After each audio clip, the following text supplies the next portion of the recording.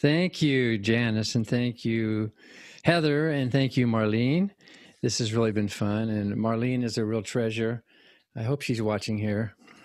We had her on our radio show a couple of weeks ago, and we plugged this conference. So maybe some of you attended today because you heard her on our national radio show, Freethought Radio. So I feel a little bit like an imposter here because I used to be part of the problem. I used to be the one causing the trauma. And now that I've escaped, and I'll tell you my story in a minute, I'm not what you might call a mental health expert. I don't have any training in psychology, and I don't have any real counseling. I thought I was an expert when I was a minister. I thought I knew everything. When you're ordained and when you're called by God, well, God will help you do everything. But my one claim to being an expert on trauma is a song that I won't be able to play for you now because for something technical, I couldn't get it to play. But I remembered that back in the 1970s, I wrote a song called Going Through Trauma. It was a children's song for Joy Berry. I've worked with Joy Berry since 1971, and we're still working together. She's a children's author. She has a whole bunch of series on tough stuff and living skills for children. She sold, I don't know how many millions of books. And we met when we were both associate pastors of the same church. She was the children's minister, and I was the music minister when I was just 21. We've got along just fine. And then since then, I left the ministry, and she also has left the ministry. She's also now an agnostic, secular humanist, and so it's a great story. And even the wife of that church, the wife of the pastor of that church, also left the ministry years later, Sally Cummins, and we just reconnected, said, you too? So the three of us at that same church, we left eventually totally different paths.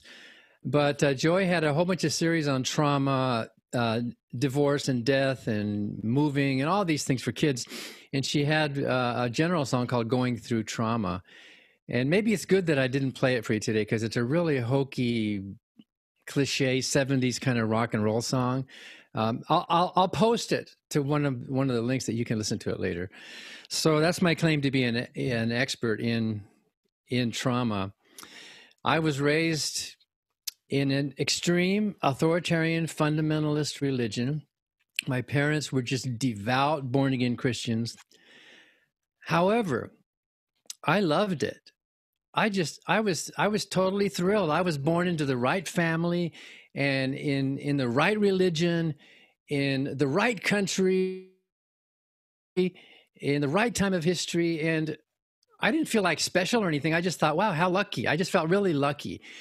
And even though my parents were, extreme fundamentalists, Bible literalists, creationists, and all of that, they were good and happy people, and we didn't have a dysfunctional childhood. Your whole life isn't about church. We lived our lives, and we just enjoyed. And my mom was pretty fun and silly, and my dad was a police officer and a trombone player. In fact, before Dad found religion, he was a pretty successful musician in the 1940s. And you can see my dad on some old movies. If you look at that old movie called Easter Parade with Judy Garland and Fred Astaire, the Irving Berlin movie, you can see my dad playing the trombone when Judy Garland comes over and puts her hand on him and he looks up. I mean, it's a really a cute scene. You should look it up. That's the first song she sings in the movie. Well, he abandoned all of the music business. He threw away all of his Glenn Miller records. He said no more worldly music, and he got born again. And they're starting to raise these three little boys. I was the oldest. And he just totally dedicated his life and his music and everything to Christianity. And we went to church twice on Sunday. We went to church every Wednesday night prayer meeting. And even to this day, on Wednesday nights, there's a little part of my brain says, "Oh, shouldn't I be going somewhere?" The habits of being raised religious. And I think it's a testament to my family. I know not all families are the same. I've heard some horror stories from people. I think it's a testament to my parents' character that a little after I announced that I was leaving the ministry and became an atheist, about a year after that, my mom said, "Yeah, me too. I should have known, Danny makes sense. And about a year after that, my dad also, he said, oh, yeah, okay. He threw in the towel. So they were both happy atheists after that for many, many years, many decades. They died since then. But so, we believed in hell. And we believed in the second coming. And I remember being a little afraid as a kid, like, oh, no, what happened? What if there's a hell and there's a devil? And we believed in demons and all that stuff. We believed in demon possession. We were even involved with the Pentecostals for a while, the Assemblies of God. Anaheim Assembly of God became Melodyland Christian Center in the middle of the charismatic movement. Pastor Ralph Wilkerson became a big deal, became sort of a hub for charismatics. We spoke in tongues and we did faith healing. And we, I was never like slain in the spirit or anything, but I spoke in tongues and sang in the spirit. And for me, it was a joy. For me, it was like a privilege. I really believed it and I felt it and I got the goosebumps and I received what I was convinced was a calling. And so, I guess there was just this feeling of love and belonging to this community that was just so special and so precious. I went to a Christian liberal arts college, Azusa Pacific. It's a university now. It was Azusa Pacific College. And I graduated. I got a degree in religion, and I took a bunch of classes in the Bible, in the book of Romans, and in Hebrew poetic literature and all, and how to preach a sermon. Maybe I took a class in psychology. Maybe not. I don't even remember. But when I became ordained to the ministry, there was a church in Central California ordained me to the ministry. Then I figured, well, God's called me and the world's going to end any minute here. And so I made it better preach the gospel. I thought I knew everything. I thought, if God calls you to do something, then there's nothing that's impossible. All things work together for good, the Bible says. So I remember when I was an associate pastor at churches, I did, I did some things that I'm embarrassed about now. I remember, there was some woman, middle-aged woman who had problems in her marriage. And I don't remember it exactly, but I was the pastor on the staff. And so I was to counsel. What did I know about that? But I thought, well, God is God and God's word is going to answer all problems. And I'm pretty sure I told this woman, well, marriage is sacred and you need to stay with your husband. You need to stay with him because otherwise it's an affront to God and God will solve all problems. I'm pretty sure I said that. And I'm totally embarrassed that I would even pretend that I could give advice. Who knows what kind of a marriage she was in? I don't really know. She confessed that she was having serious problems. And I think my answer was flip. And I think it was like, God will take care of it all. And I felt good about what I said at the time. Now I cringe. I also remember once one of the deacons of this church where I was an associate pastor, he went to the hospital with some serious heart problem. It was pretty bad. And so so I went with the main pastor. We went to give a call to him. And I was convinced he was going to die. And so I gave what amounts to a kind of an informal last rites to this guy. Like, well, everybody's life comes to an end and you're prepared to live in heaven, And that was the wrong thing to say to somebody in the hospital. I now know. I wasn't that informed. A couple of weeks later, he came back to church and I don't think he ever spoke to me again. Cause I was giving him a death warrant, but so that shows you, I was really more of like an evangelist. I didn't consider myself to be a local church pastoral person. I did it in 3 different churches, but I felt my calling was to go out on the road and preach and sing and do the songs and write the music. And I became a missionary to Mexico. I spent 8 years in cross-country evangelism, traveling from church to church. And then I wrote some Christian musicals, excuse me, a bunch of Christian music with manna music and with word music and with gospel light publication.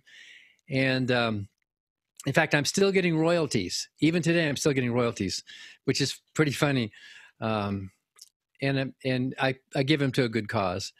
And so the Gospel Light, if some of you know Gospel Light Publications, they're now out of business, but for years they were the main producer of Sunday school and VBS curriculum, Vacation Bible School curriculum in California. And so I wrote 3 of their mini musicals, and I think I was pretty good at it. I was a good craftsman, and I gave them what they wanted. But I think they hired me because I was fast and I was cheap. You know, I could work on a bottom line, and I could get the work done. And we did, on one session, we did 117 songs in 1 week. We went into the studio and recorded 117 songs. I mean, that was a marathon. But in any event, those skills came in useful later. But there was a woman at Gospel Light named Marian Wiggins, who came into the studio, and we were discussing and planning all this. A few years ago, I heard from Marian Wiggins. She is now out of the ministry and out of Gospel Light. She's now an atheist too. So, and we've had her on our radio show. That was pretty fun to see that history. So I was confident that I had all these answers, and I wasn't eager to leave the faith. I guess everybody's different. We all have different psychologies. We all have different families. We have different theologies that we've come through. And I do sympathize with people who went through horrible trauma. I know it's happened. And I think in my case, there was trauma leaving the ministry. And so I'm going to embarrass myself again. I'm not an expert in any of this stuff.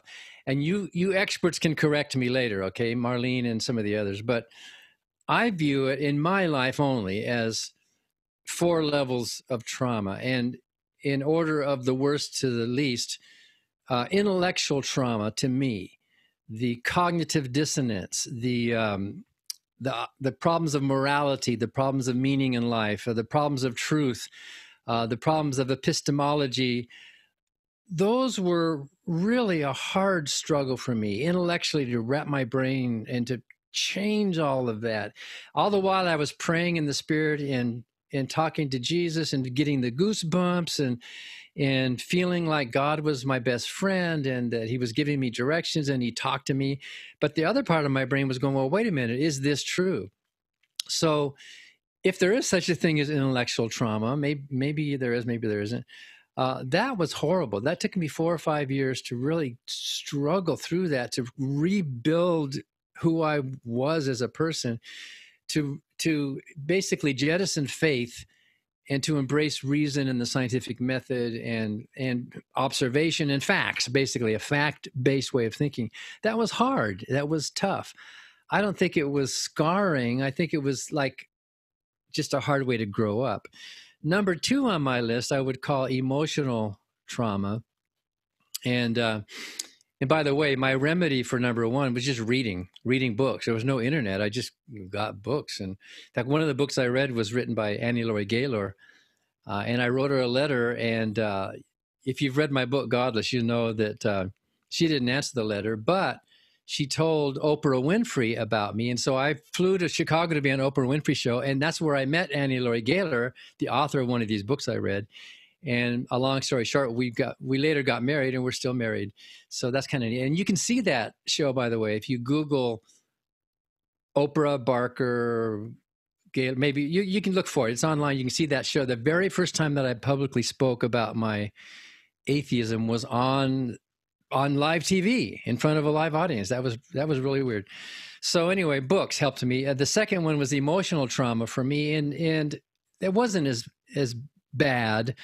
I remember feeling like, wow, so what I'm doing here is like spitting on my grandmother. I'm like betraying my culture. I'm like telling all of my relatives and friends that they are wrong, and that I don't want to be that kind of a person. It was there was some of that feeling of disappointment, a feeling of shame, a feeling of embarrassment, and then a feeling of responsibility towards my friends and people that I really admire, that we're still friends today, even people I really respect. I remember these feelings of like, I'm letting down our friendship, and that was kind of harmful. Of course, when I sent my letter out to everybody after I left the ministry, I learned really quick who were my true friends. And I think many of you have the same experience. This is a great way to test your friendships, because if your friendship is conditional or contingent on something outside of you, you belong to the same club, the same group, you belong to the same community, you're all in the same marching parade. If that's what your friendship is conditioned on, and if that disappears, what's the friendship? Is there anything there in the beginning? This is a great way to test it. And I did learn that some of those friends that I had back then, we truly were not vertical type friends. We were horizontal friends. We truly admired each other and respect each other for who we are, not because we're in the same club. So, but a lot of those friends disappeared. They were gone. They couldn't take it. Mark Griffo, for example, who was a young teenager whom I encouraged to go into the ministry. In spite of his father's objection, I said, well, don't listen to your earthly father. Listen to your heavenly Father. If God's calling you. Mark Griffo is still in the ministry today. And he sent me a really ugly letter, he and his new wife, after I left the ministry. And I said, wow, I guess we weren't really friends at all. It was contingent, a contingent friendship, or whatever the psychologists would call that, because you're acquaintances and you think you're friends, but you're not really. So, so the emotional part was pretty much handled. The remedy for me was pretty much through science and thinking about, well, my brain is just a biological mammalian brain, and I can handle these things, and I can work, and I can break habits, and I can apologize, and I can do my best to mend these broken relationships, if that's even possible. Number 3 on my list, I guess you would call maybe social, the social bonds, which I've already kind of talked about. My Uncle Keith was a really good friend. He had been an alcoholic, and Jesus had saved him from alcohol, basically. He went to AA, but really it was Jesus and God, and his alcoholism was horrible. It cost him his marriage. It cost him his house. We became good friends, Keith and I, and we worked together on the same computer programming after I left the ministry. And when he got my letter, that was it. We were no longer friends. And I was like, wait a minute, we had so much in common. And my grandfather is an American Indian. And, he taught us some of the Indian songs, and he did some of the beadwork, and he was very special to us. My grandfather had told a bunch of stories about his childhood on Indian territory. And so Grandma and I collected those stories, and we put them into a book called Paradise Remembered. He had a happy childhood growing up in Indian territory. And so I sent a copy to Uncle Keith, because that's his dad. Uncle Keith's dad wrote these stories. And he mailed it back to me with a nasty note about, I don't want any part, have anything to do with you. And I said, well, it's not me, it's your dad's writings. And he still didn't want anything to do with it. And about a year later, he died of cancer. And I feel like that was that was tough. I mean, I wouldn't put it really high on the trauma list. I would put it on a scale of 1 to 10, maybe 3 or 4, something like that. It was like just, losing that connection there. Luckily, my mom and dad, it didn't have to happen with them. My brother Daryl, as soon as I left the ministry, my brother Daryl, he said, yeah, I feel the same way too. Daryl was always I always thought Daryl was kind of a lousy Christian in the first place. And Daryl even admits, we're in the same family, and he loved it all, but he even admits that his whole attitude to Christianity was different from mine. His whole attitude was, exactly how much sin can I commit and still get into heaven? And I thought his foot was way over that line and way too much. But anyway, so when I came out as an atheist and I left the ministry, it gave him permission. His older brother was saying these things, and he said, yeah, I've been thinking those things too. That's true. Yeah. So then he quickly embraced humanism, and then later atheism. And today he's still very active. He has been the president of our chapter in the state of Washington, in Southern Washington for a while. And so, but we do have one brother, Tom. He's a great guy. And Tom, the 3 of us boys, Tom's in the middle. And Tom's still a born-again Christian. He's still a churchgoer. He's still very conservative.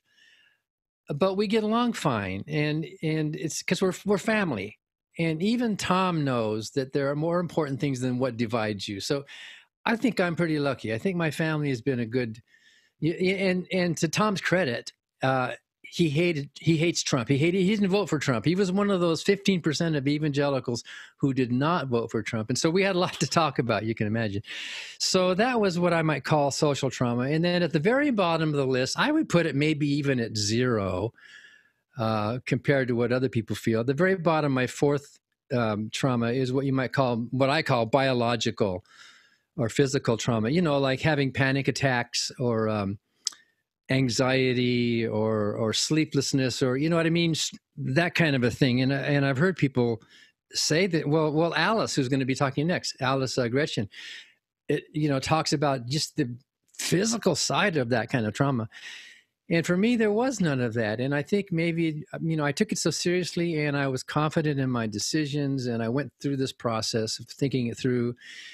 And for me, I think, maybe that's true for everybody, a great therapy is just breathing, slow, deep breathing.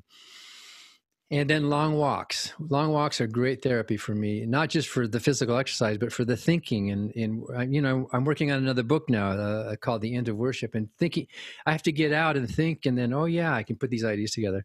So for me, the remedy of anything biological, anxiety or stress in my life is breathing and music. I'm a professional musician, and I get to play the piano. I have the greatest hobby. I get to go out and hang out with these friends, musicians, and we play music. We have a great time. People applaud, and we just really are having a blast. And then I come home with a check. How many hobbies make money for you? So I was kind of neat. And music, for me at least, music has been just a great way. And I think many people will say in their lives, music is a therapeutic. Although I have to say that sometimes when I hear some of the hymns, I do kind of have a flashback.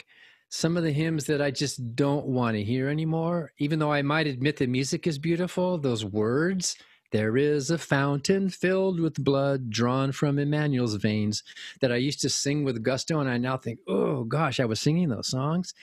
And like Marlene said earlier, Amazing Grace, that for such a wretch as I, a lot of the hymns are putting down humans in order to glorify and magnify the God.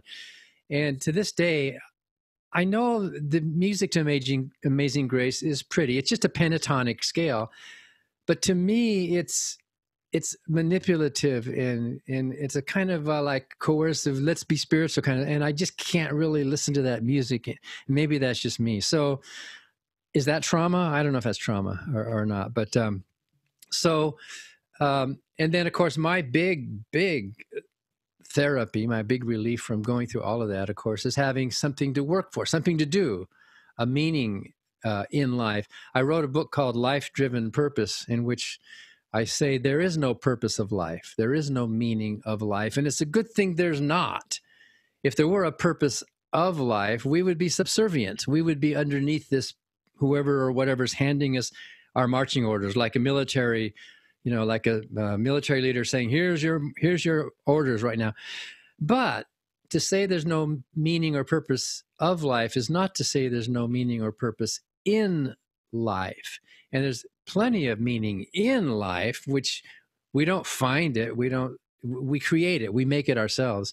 And for me, working with the Freedom from Religion Foundation is that special meaning, being able to work to keep state and church separate, and now even to have some lobbyists. And in fact, just yesterday we had a meeting to prepare for a meeting we're having on Friday with the Office of Faith-Based, what is it called? Faith-Based and Neighborhood Initiative. They're finally inviting us to the table.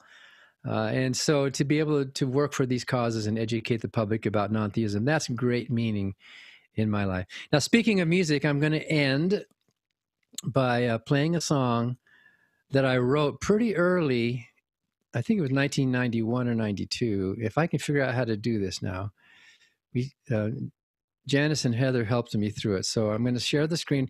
I'm going to play the song, which I think touches on just about everything I've said. It's called Life is Good. Then after that, we can take some questions. And this is me on the piano, and this is my song. And these are my words, and this is what I feel about life today. Here at Thanks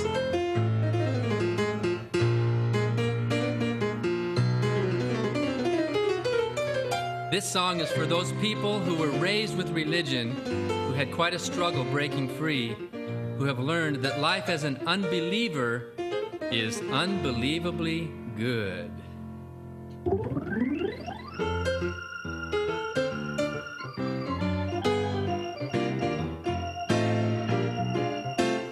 Life is good. Life is good. Life is unbelievably good.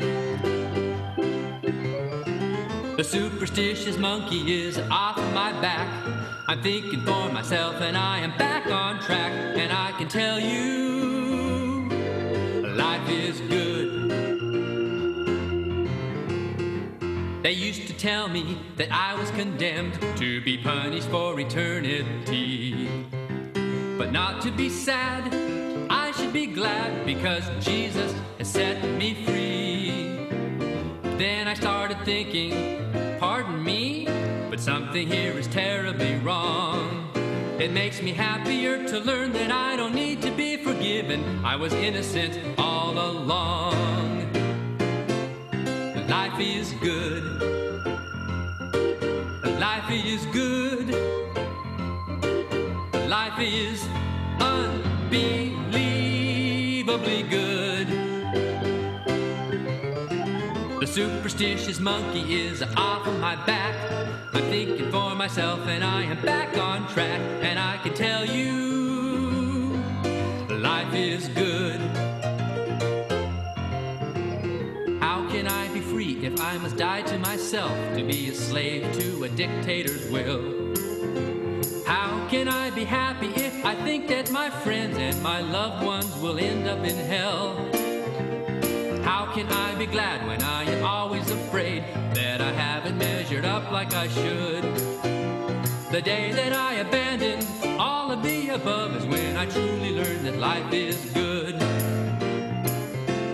Life is good. Life is good. Life is unbelievably good. The superstitious monkey is off of my back. I'm thinking for myself and I am back on track. And I can tell you, life is good. Giving up religion was a real smart move, from the ridiculous to the sublime. Living a life of learning and love and laughter is certainly no crime. What a great feeling to be finally free, not needing a master or lord. Every breath that I breathe belongs to me, and life is its own reward. Life is good. Life is good. Life is unbelievably good. The superstitious monkey is off of my back.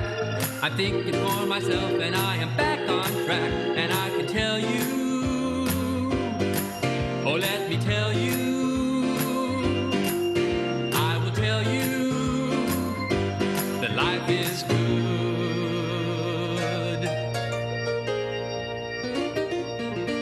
Isn't life good?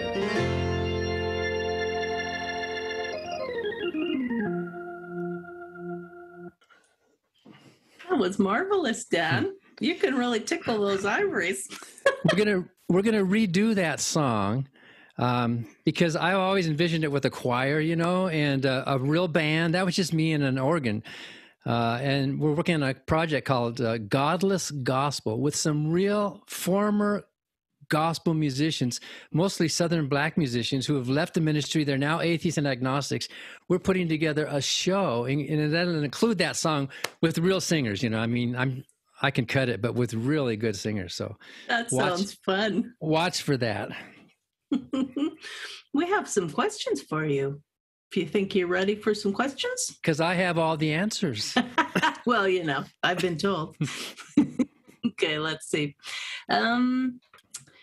Do you have any additional perspectives about clergy or elders offering emotional care to non-religious trauma, to people, especially with severe non-religious trauma, basically asserting themselves as social workers or therapists, like clergy that are declaring basically that they are social workers or therapists? What are your thoughts on that? Well, some of them are. There are some clergy who are trained. They're good, trained in psychology and counseling, and some of them have degrees in it. I know that. I don't think most of them do. I didn't know anybody like that. We were trained in the Bible.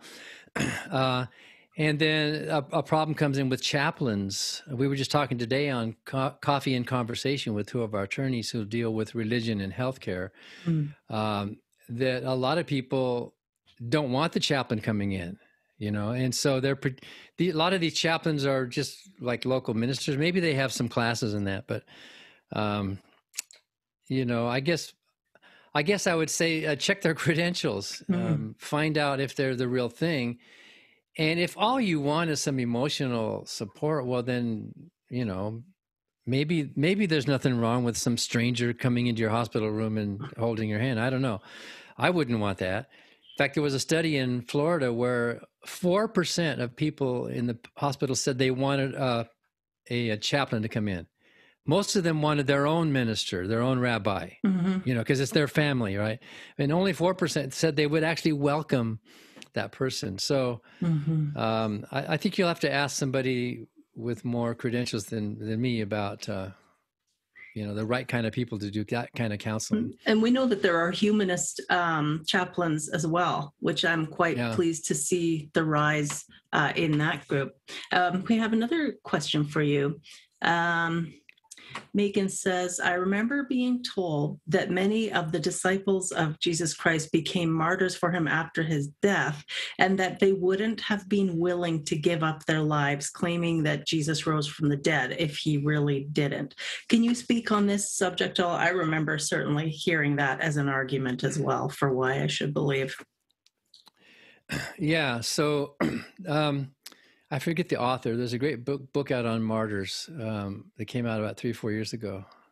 It's at the office, showing that a lot of these martyr stories are exaggerations.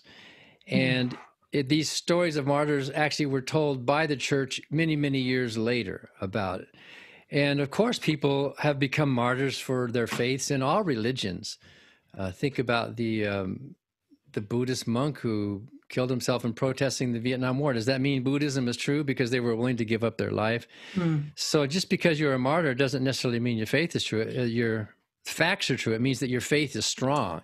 And, there are, you think about the mother who kills herself and her children so they can all go to heaven. Do we praise that? We think maybe there's a mental problem there, with people who would want to become martyrs. But except for Stephen in the New Testament might be the only real case that we might think of who became a martyr. After that, those are just anecdotal stories that we don't really have any true evidence for. And of course, martyrdom became a big deal in the 2nd century and 3rd century because it was seems that even then it was seen that's a proof of our faith because look at all these martyrs. Well, name two, Yeah. Oh, interesting. Interesting answer. Thank you. Joni says, my question is, what event triggered you from turning Christian to atheist, if you feel comfortable discussing that? Was it a single event? So no, it was not. And you can read the whole story in my book, Godless. It was a process. It was like 4 or 5 year process of intellectual restructuring, little by little. And most of those 4 or 5 years happened within the faith. So we all know there's a huge continuum of Christian theologies. We were way over here on the right side of fundamentalist, literalist, Bible believing, all that. But there are Christians that are more moderate and they're more liberal. And so for me, it was a process of migrating within Christianity. And after a couple of years, I became more of a moderate where I preached less about hell and the afterlife, and I preached more about love and how do you live this life, which is what you hear in a lot of Sunday morning sermons, right? So I went through a migration within the faith of becoming more liberal until eventually I swing all the way across that spectrum. And what I like to say is that I dumped out all the bathwater and I found out, hey, there's no baby there, you know? Right. But if I had to pick one thing, like early on, it would be Adam and Eve. I thought Adam and Eve were historical people because the Bible says it. But I met a pastor. When I was an evangelist, I met hundreds of pastors. And, you know, we would meet before the meeting and we would pray for God's blessing on the service. And then I would go out and preach and sometimes play my piano and stuff. And the pastor said, there's some people in my church who don't think Adam and Eve were real people. They think that was a metaphor. And I thought, what? And you let them be members of your church? How can you do that? And he said, well, don't get me wrong. I think they were real, but these people think that the Bible's filled with metaphor. Like when Jesus told the parable of the prodigal son, was there really a prodigal son, a real person with an address? It didn't matter. Jesus, or whoever wrote that story, made up a story, and what mattered was the moral import. What mattered to the story wasn't the historicity of it, but it was a story to make a point. So just like Jesus could make up stories to make a point, well, the ancient Israelites made up stories too about the origin of our species and our life. And Adam and Eve was one of their stories that they didn't even think people were going to take literally back then. They thought it was just one of those mythical stories. And so I got to thinking, well, after 4 or 5 years of thinking like that, well, the Bible, you know, well, maybe, you know, okay, prodigal son and Adam and Eve, okay, I can go with that. But then what else in the Bible besides that? Maybe Yahweh is just a metaphor. What other characters? Maybe God himself is just one of these big figures of speech. And that's where I dumped out all the bathwater and, hey, what's there? You know, so that's an oversimplification, but that kind of points to how my brain was working back then. Yeah, I know for me, The Power of Myth was really popular with by Joseph Campbell, helping me to see things in a very different light from the way that I've been raised to believe them as true. We do have another question. As a musician, now, do you find more joy in music than when you were writing Christian music? Well, no and yes. I mean, for me, music was an outward expression of my feelings, and it was joyful then. I was just looking at, I have some old copies here of music that was published back then. Jesus is Coming Again was one of them, and I have one called Hey Old Jonah, and lyrically, they're really silly. I mean, I'm embarrassed, but at the time, it was just my joy. It was just what I wanted to do. And today, in the last 30 years, I've been really getting into jazz. And so I just love playing in jazz combos. I just, you know, all the standards, the Gershwin and Cole Porter and Irving Berlin and Yip Harburg and, Jerome Kern, and getting together with a band to play and just playing solo piano. I play at a country club. Well, I had until the pandemic. I think they're going to start back up again. And so it's just as joyful, I think, because it's still me expressing what I find beautiful in life. And it's to live for. It's, you know, it's something, when we're playing in the band with a good band, if Johnny Whittecomb's on the bass and we've got John Lombardo on the drum, if we have a really good band who are people who are listening and jamming and thinking and improvising, then there are some moments that are almost transcendent. It's almost like the song becomes something bigger than the sum of its parts. And we look at each other like, whoa, this is like mystical. It's like, and we know it isn't. We know, because we don't believe in some mystical, but there's this illusion of like goosebumps and wow, this is amazing. And we all love that moment, but we don't pretend like it's pointing to anything outside of our brains. It's something human and real. And so yeah, I think maybe a little bit more fun because I don't have to pretend with the lyrics anymore. That's right. That's right. I also really appreciated the point you made about the difference between people talking about the meaning of life versus the meaning in life. I think that is such a fantastic distinction, and something that's really important and potentially quite helpful to people, because that can trip a lot of people up when they lose their faith or walk away from their faith or whatever it is, and then they're struggling thinking, well, now what's the meaning, or I don't have a purpose. Or So you can read my book. I have a whole book about that, and I think you will understand the title. It's called Life-Driven Purpose. yeah. Instead of purpose-driven life. I love it. You got it right. I'm turning it upside down. Instead of life being top down, life is bottom up. It's life-driven purpose, not this way, like from a king or a dictator. We do it. Mm-hmm. Yes, we have a few minutes left. One person has asked, did it ever bother you to think of people going to hell when you were a Christian? Was that something that really troubled you, or it was just kind of on the periphery? Yeah, that's why I became an evangelist. I spent 8 years trying to save people from hell. Mm-hmm. And it's hard to go back in my brain and remember how literal was I. I mean, I believed the Bible, and so hell had to be true. But really, how literal was I? I think I might have had some nightmares as a kid or something. But in any event, whatever it was, whether it was actual torture or just separation from God, which was bad enough, whatever it was, it's not good. And so people needed to be saved. And so I was happy that Jesus delayed his second coming one more day so that I could preach one more sermon to get one more person out of hell into heaven. Wow. Yep. I remember that life.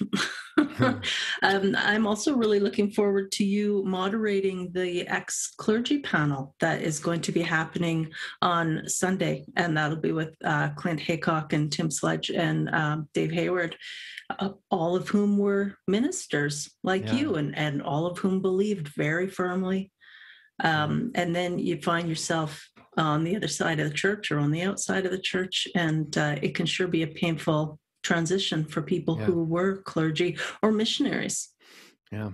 The Clergy Project now has more than 1,000, almost 1,100 members in it. That's amazing. 10 years ago, it was March of 2011 that it started. And they're from all different backgrounds, not just Christian?